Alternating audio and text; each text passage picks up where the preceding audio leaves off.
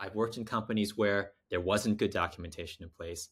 I had no idea what was going on. I needed to create the documentation for the rest of the team so everybody could get up to the same speed. I worked in other companies where there was excellent documentation in place. I came on board, I could read through everything, and there were no issues. Documentation really is key, not only for yourself and being able to remember what you did, but also for the longevity of your team.